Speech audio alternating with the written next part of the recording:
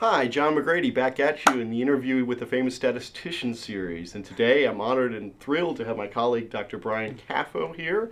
Brian is on the faculty at the Bloomberg School of Biostatistics. He's an associate professor in the department. And he's been here for 11 years. He did his PhD at University of Florida under the tutelage of Jim Booth, who's now at Cornell. And when Brian got here, he hit the ground running and has really established himself as a leader in many fields.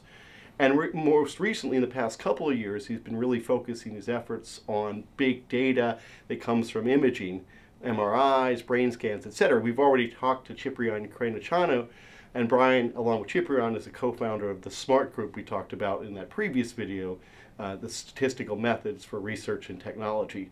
So I'm going to be talking to Brian about both his work in imaging, his thoughts on the state of statistical education, because he's also teaching a large open course vis-a-vis Coursera, and I want to get his thoughts on the experience with that.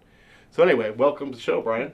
Well, thanks. It's a pleasure to be on the John McGready show. Well, it's nice to hear I'm famous. That's right. Yes, no one told me that before. But Exactly. Well, we can edit that out. But no, just kidding. I'm just kidding. So anyway, Brian, so tell us a little bit about the imaging data you work on, and what are some of sort of the potential public health and individual health outcomes that could come from this type of study, and some of the statistical and computational challenges of dealing with such large data sets.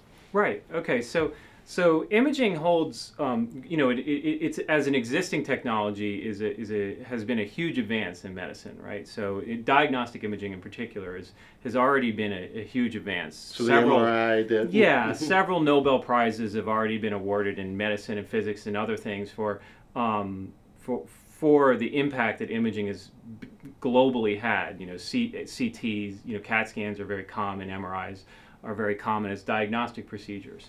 Then lately what I've been working on is a way to tweak the MRI scanner.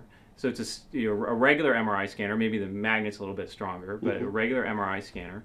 And they put people in the scanner, and they have them do things, and they're getting images maybe every 2 seconds.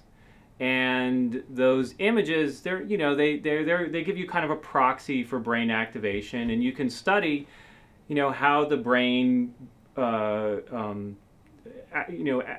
is maybe not the best word, but how sort of fluctuations in whatever this so-called fMRI signal is measuring as it relates to this task that they're performing, whether it's pressing a button. You could just have a person sitting there finger tapping. That's an easy one. It gets nice motor cortex activation. Or you could have them doing a visual task, or you could have them, and it was a way to kind of codify this model of sort of functional specialization in the brain, that different brain areas localize different brain functions.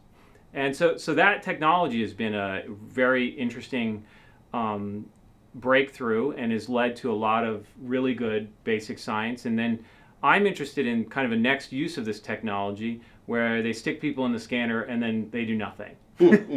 And so, where the person does nothing, the scanner's still scanning, right? Yeah, I guess. That so-called resting state, it turns out while you're at rest, and it's not exactly clear what rest means, you're still introspecting or thinking or whatever, but while you're at rest, your brain is still quite active, and these kind of spontaneous synchronous resting state signals highlight various brain networks, and the brain networks are interesting, and we think that they might be related to various diseases. So there's a lot of interest in this area in seeing if it can do things like predict Alzheimer's disease well before the onset of Alzheimer's disease. There's a lot of interest in whether or not it will shed some light on pediatric disorders like autism and attention deficit hyperactive disorder.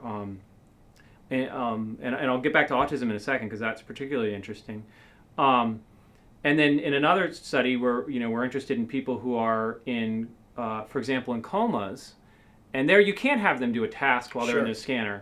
So their resting state is the only sort of functional MR paradigm at your disposal, and the idea is maybe interconnectivity if these estimated brain networks might inform who's going to have good eventual outcomes related to traumatic brain injury, and maybe if you knew that, you could develop therapies. Just like maybe if you knew who was going to get Alzheimer's disease, you would be able to target therapies.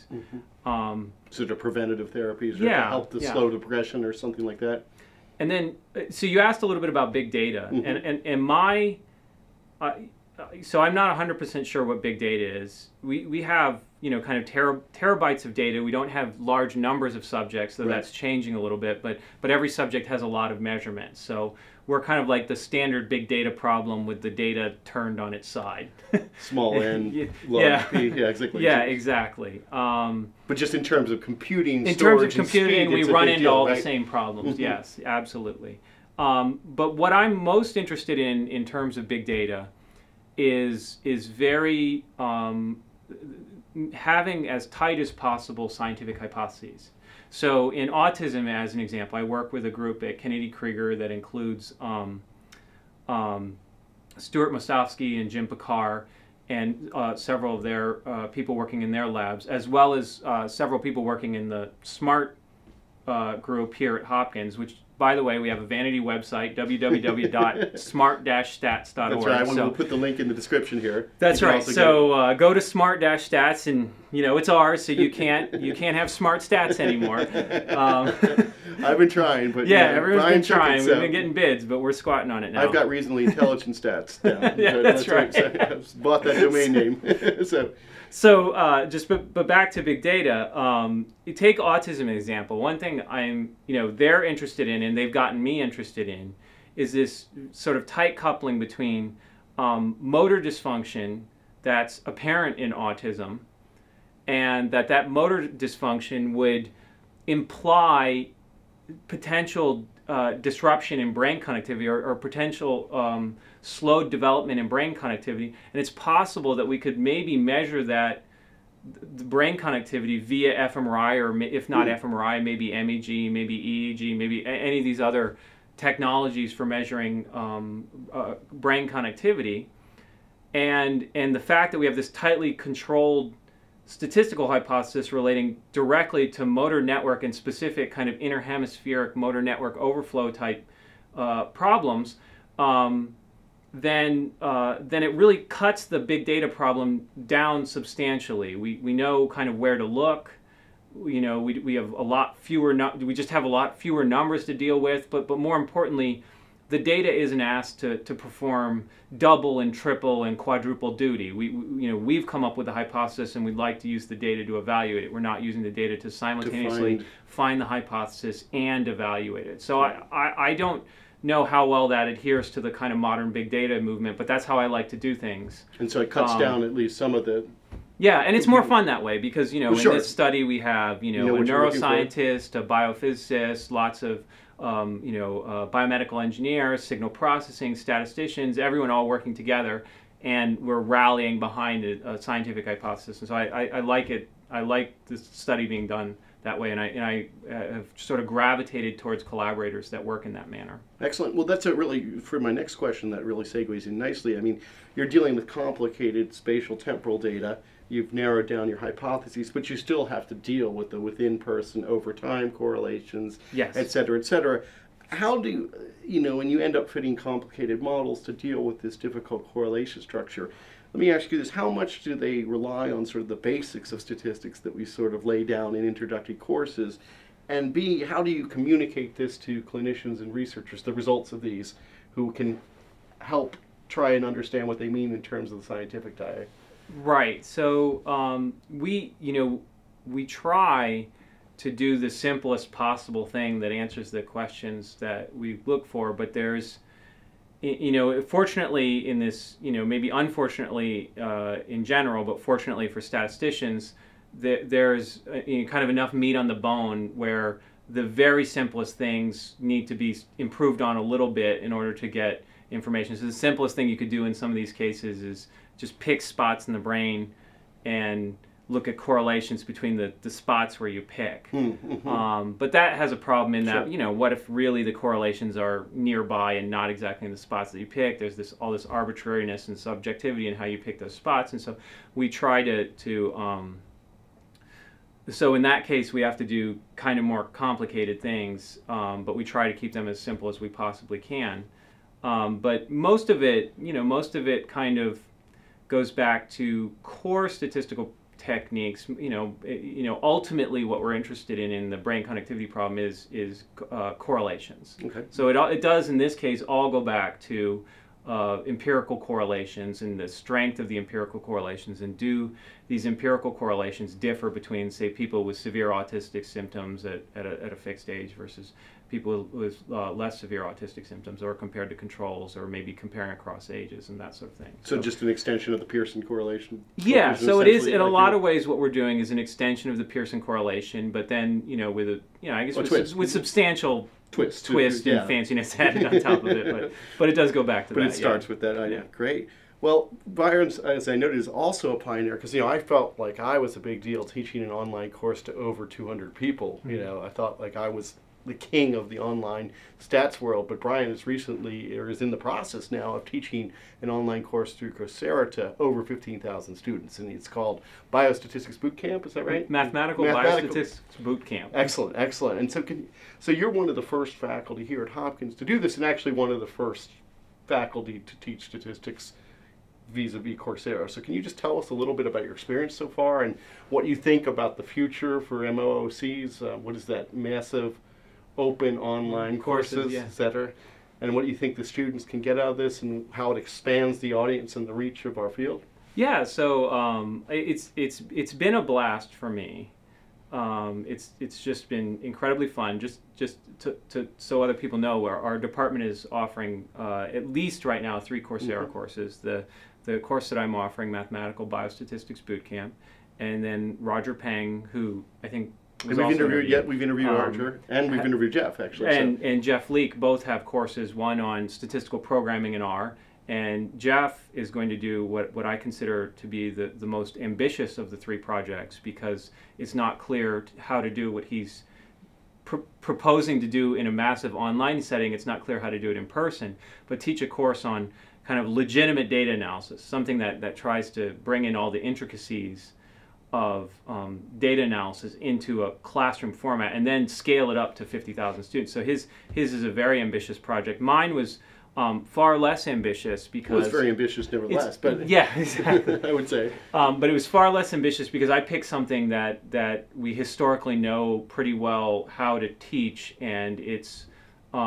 sort of the underpinnings of basic... It's annealed a little bit, as maybe the right word I can think of. So I'm teaching a lot of mathematics, statistics, probability, and a lot of the stuff is very old. It's sort of solidified in the manner, the right way to teach them, or the ideas at least, and they're amenable to evaluation via things like multiple choice tests and that sort of thing. But it's been a great experience. I have to say, your pioneering with iTunes University and the online MPH, and the school's pioneering with that, has given us this collective distance ed educational support staff at the university that has made it really easy for me. So I have to say that has just... Yeah, they made my life very easy too, yeah. Yeah, so that has been... I don't know that I could have done it without their help. But then, in terms of the goal of Coursera, well, there's some altruistic goals and there's some selfish goals. Sure. So the altruistic ones is, we want to reach a broader audience. We want to educate people. We want to, I'm very committed to kind of open teaching, open knowledge. So all the course materials are on GitHub. We open source all the software that we use, and so there's that aspect. There's the aspect to teaching to people who will never have the opportunity to study at a top tier world university. The other 47% we'd like to teach to them. There's the aspect that for us and lots of people like us in the world, we're not going to go to a university again. Right. We're not going to, and lots of people in all walks of life are, they're not going to go back and attend a 4-year college again or graduate school, but they want to learn, and they want to, I think for me personally, if I wanted to take a course, it would be far easier and better for me to do something like Coursera. So for these kind of continuing education purposes, I think it's good. And then there's the less altruistic reasons for doing is that it's a great amount of exposure for our department. It's disruptive, and we wanted to be on the front of the disruption, not in the back. There's a storm coming, and we'd at least like to have a raincoat on instead of the. Right. I think maybe some other schools see the storm coming and are heading to the beach. Right. So there's that aspect, and I also had our graduate program, and I think it would be. I think the courses that we're offering would be good at advertising for our graduate program. Give them a window of how we think about education. Yeah, so there's several sure. non-altruistic reasons for the department and personally and that sort of thing to do it. But then I think our main purpose was to try it and see how it went and really honestly to disseminate information and teaching as widely as possible. Excellent. And will you be offering this again, do you think? I'd love to. It's not. I don't know how much that is up to me. Okay. But I would love to offer it again. But I can't guarantee. What the school's designs are and the university's designs are and their involvement with Coursera because I don't know. Sure. But I do know that I can just continue to put stuff on the internet. Exactly. The internet is right for the no one seems to stop me from doing that. So at some level, I'll offer me. If it's not Coursera, it'll be something. So So at some level, I'll be doing it. I mean, at the bare minimum, I'll maintain the GitHub repository. I put the lecture notes on OpenCourseWare, which I'm sure will keep going. We'll include a link for that, both the Coursera link and the OpenCourseWare link in the video description as well. So. Yeah, and I saw today that there was a Google course hosting. Yeah, they're releasing a platform. Yeah, a platform, so I could just do that and teach it myself. If I wanted to, it's time. It does take time. Right? But it's fun. It's really fun. It was really interesting. The first day was very eye-opening when I went to the forums and I just saw the amazing collection of places where people were from, and that on day one, there's like a mathematical biostatistics bootcamp study group breaking out in Moscow in the Netherlands. It's and awesome. It was just unbelievable to read read those that, things. Yeah. So that was very fun. That was the most fun aspect of it so far. Was that first day of the forum. Excellent, excellent. Well, Brian, thank you very much for taking the time to talk to us. Oh, thank you. And like I say, we'll put the links to both the SMART group and then Brian's course on Coursera and the OpenCourseWare version we have at Hopkins, so you can check it out. And until next time. Yeah, and keep doing smart stats. Keep doing smart stats. And we're trying to come up with some branding here. I think that sounds pretty sexy, actually.